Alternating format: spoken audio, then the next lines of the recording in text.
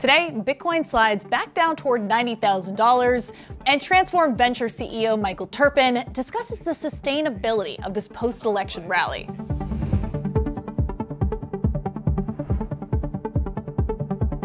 Welcome to CNBC's Crypto World. I'm Mackenzie Sigalos. Crypto markets are in the red this morning. As of noon Eastern, Bitcoin slid further from that $100,000 milestone.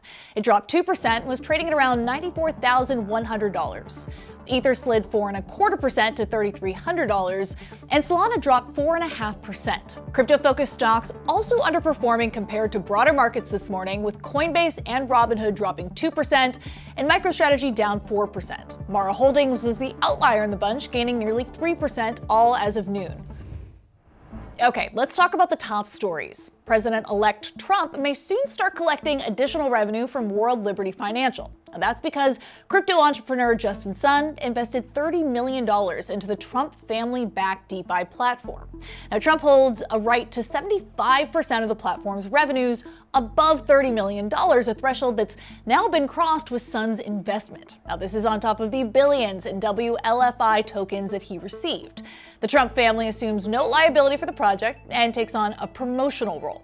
Now, Sun, who founded Tron, was sued by the SEC in 2023. The agency alleged that he committed fraud by manipulating trading activity of his Tronix and BitTorrent tokens on top of unregistered securities charges. Now, we reached out to Trump's transition team, World Liberty Financial, and Tron for comment, but didn't immediately hear back. Now, Sun also made headlines last week for winning the auction for a more than $6 million artwork of a taped banana. Next, video streaming platform Rumble may be taking notes from MicroStrategy. The conservative-oriented streaming service said yesterday evening that it would allocate up to $20 million of its cash reserves toward Bitcoin. Now, its CEO, Chris Pavlovski, said that the company believes global Bitcoin adoption is still early and touted the currency, calling it a valuable inflation hedge. The company's stock had a strong opening, but was trading flat by noon Eastern. All right, for our main story, Crypto World's Tanea McKeel spoke with Michael Terpin, Transform Ventures CEO and author of Bitcoin Supercycle, about how he uses benchmarks like the halving and record highs to break down crypto cycles into 4 seasons. All right, Michael, thank you so much for joining us. So in your book, The Bitcoin Supercycle, you describe the 4 seasons of Bitcoin. Talk about where we are now in the cycle and whether the rally that we've seen from Trump's electoral victory and the growing influence of politics and Wall Street upends the traditional seasons that you talk about. Sure. Good morning. The 4 seasons of Bitcoin is something I've been studying and talking about since about 2015. I first got into Bitcoin in early 2013. And there are 4-year cycles that it surprises me. And the reason I wrote the book was to educate traditional investors, stock market investors, startup tech investors, real estate investors who don't understand Bitcoin having cycles, just like the stock market has 10-year cycles and real estate has cycles. And the cycles in Bitcoin are 4 years. They happen every 4 years, roughly, with the halving, where the amount of new Bitcoin is cut in half. This is from the white paper. And I call that the starting day of Bitcoin spring. That's the day the seed of the new cycle is planted. We are now in the 5th cycle out of 33 cycles that will exist over 140 years. Bitcoin summer happens when the all-time high of the prior cycle is reached. This has happened every time, and I projected in my book that it was going to happen in November. It typically is 4 to 7 months after the halving. During the halving, you have 2 things that happen at the same time. You have people knowing it's going to probably go higher because more demand and less coins, but you also have the miners losing money until the price gets higher. And when you pass the last cycle's high, which was 73,850, a month before the halving, still counted as last cycle, you then go parabolic. That happened at $30 in 2013. It happened at $1,200 in 2017. It happened at $20,000 in 2020. And sure enough, it happened in November. I also projected that if Kamala won, we would still get to 100,000, but it would take a little bit longer. And we would pass the all-time high in November, but closer to the end of it. And that if Trump won and he continued to be crypto friendly, that we would hit it at the start of the month. And sure enough, we hit it on election day. Yeah. How sustainable is the rally that we're seeing now in your view? And are the catalysts different this cycle from the ones that you've observed in previous cycles? Sure. So Bitcoin summer lasts between 9 and 11 months historically. It doesn't mean it won't last 8 months or 12 months, but I don't think it's going to last 3 months, right? So we started Bitcoin Summer in November. Historically, every all-time high, the end of Bitcoin Summer when the bubble pops, people don't usually realize until afterwards when it's too late, has been in either November or December of the year after the halving. Remarkably, and I was even surprised myself when I went into the data, there's only been a 37-day period when the all-time highs happened.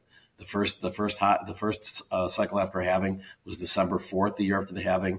The next cycle was December 17th, the year after the halving. This last one was November 10th, the year after the halving. So I'm expecting history to repeat, and us to we'll probably have a double bubble, which means we're going to go way up through about April, May. We'll have a summer slump, and then we'll hit our all-time highs around 200,000, possibly higher if the macro is good and Trump, does many of the things he's been talking about, like this strategic reserve, et cetera, and other countries follow. We could be over 300.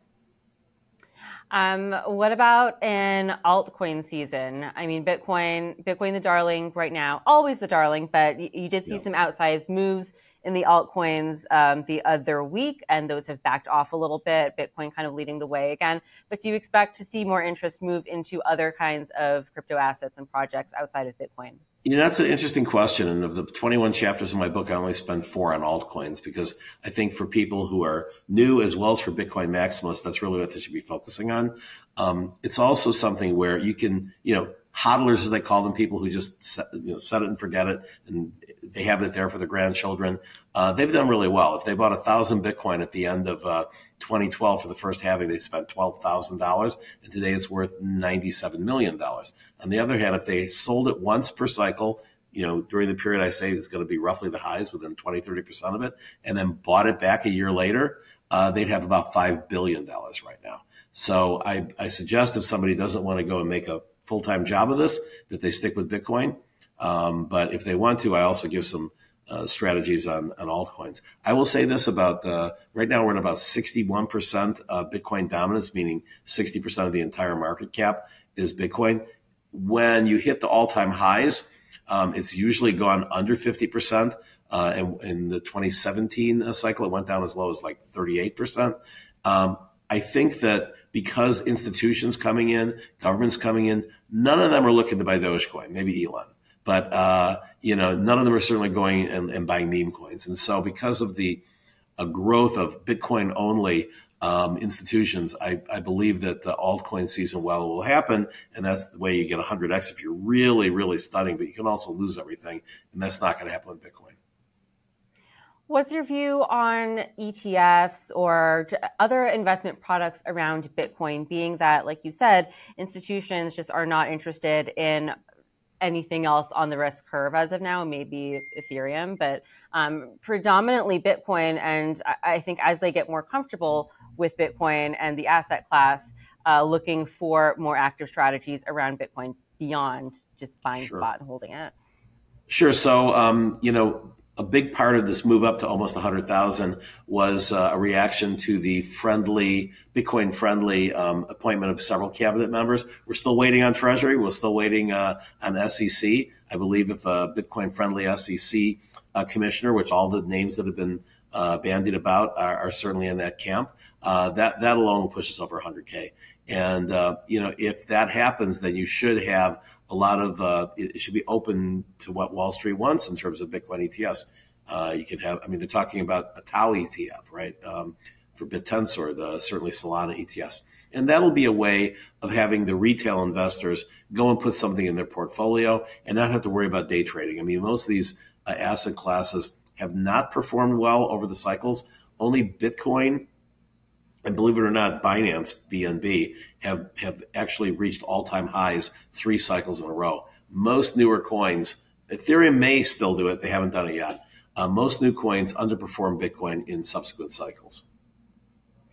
What about the businesses outside of the assets? So looking long-term, and you mentioned this, we're likely to see the U.S. embrace crypto in a whole new way under Trump.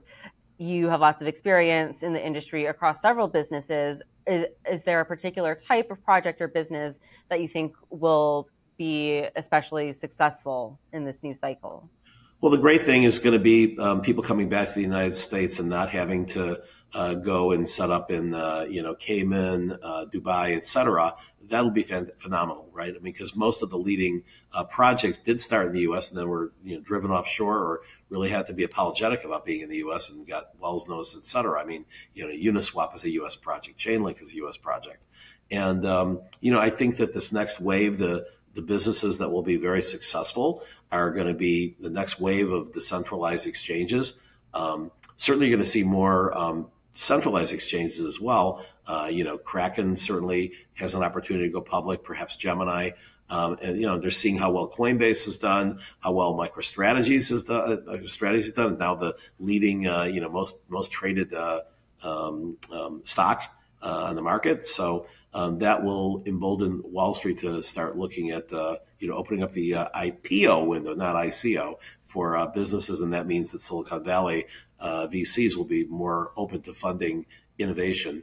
Decentralized AI is a big one.